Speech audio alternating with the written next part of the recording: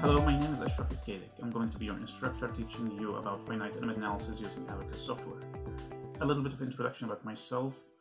I'm holding a PhD degree from the Mechanical Engineering Department at the University of Illinois at Urbana-Champaign.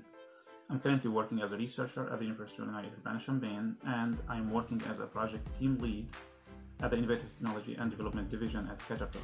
I have 14 years of industrial engineering experience using the finite element method, doing linear, nonlinear, static, quasi-static, and dynamic analysis.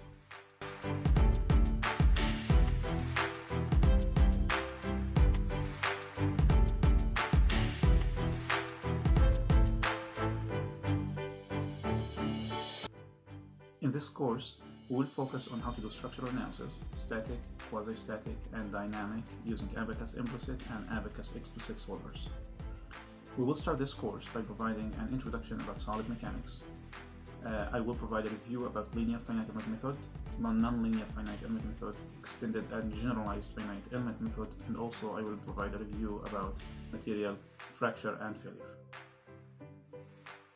In this course, I will cover the following topics: introduction to the analysis capabilities of Abaqus, building and editing an Abaqus analysis files, or called input file, element selections, modeling contact and resolving convergence issues, modeling rubber and viscoelasticity, when and how to use Abaqus Explicit solver, and modeling fracture and failure.